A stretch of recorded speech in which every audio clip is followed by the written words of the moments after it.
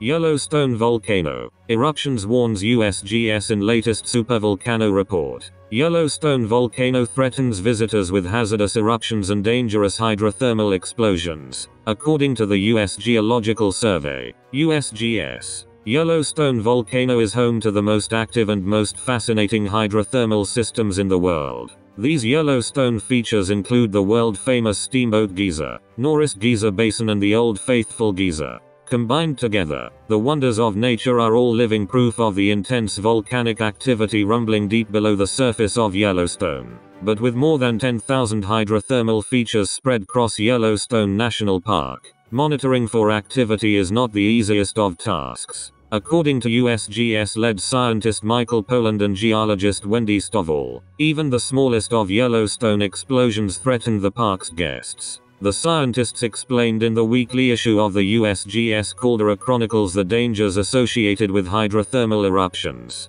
They wrote, "There are good reasons for wanting to know more about how Yellowstone's thermal areas work. From a public safety point of view, hydrothermal explosions, even small ones, constitute a potential hazard to visitors and park staff. The protection of Yellowstone's more than 10,000 thermal features is another motivation. Ensuring that future infrastructure does not impact Yellowstone's hydrothermal heritage requires knowledge of how thermal features change over time." The scientists warned current monitoring systems are limited and are not well suited to track short-term changes in the Yellowstone system. In the Norris Geyser Basin, for instance, the USGS Yellowstone Volcano Observatory, IVO, only has one seismometer keeping track of the rumbling ground.